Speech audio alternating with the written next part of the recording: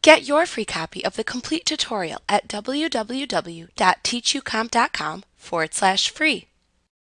In this lesson, we will discuss applying a style to your document by using the Styles button group within the Home tab of the ribbon, as well as by using the Apply Styles pane.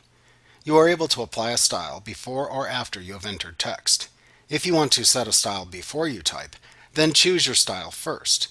You can apply a style to text already in your document by selecting the text to which you want to apply the style first. To apply styles, click the Home tab in the ribbon.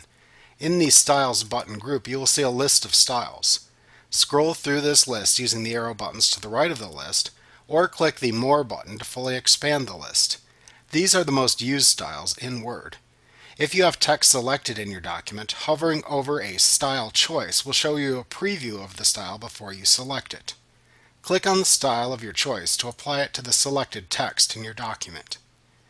If you clicked the More button shown in the Styles button group of the Home tab in the ribbon, you will have noticed the Apply Styles command.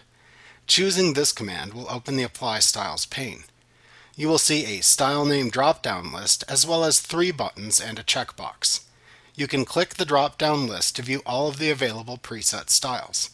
You can also type the name of the style that you want to view into the drop-down list to navigate immediately to that style. You can check or uncheck the Autocomplete Style Names checkbox to turn that function on or off. When you have selected a style from the list, you can then click the Apply or Reapply button to apply it to your selected text within your document. Clicking the Modify button lets you modify a selected style. Clicking the Styles button will open the Styles pane. Modifying styles as well as using the Styles pane will be covered in further lessons within this chapter. Note that the Apply Styles pane will appear floating above the work area.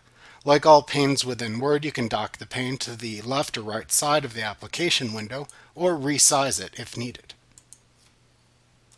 Like what you see? Pick up your free copy of the complete tutorial at www.teachucomp.com/free.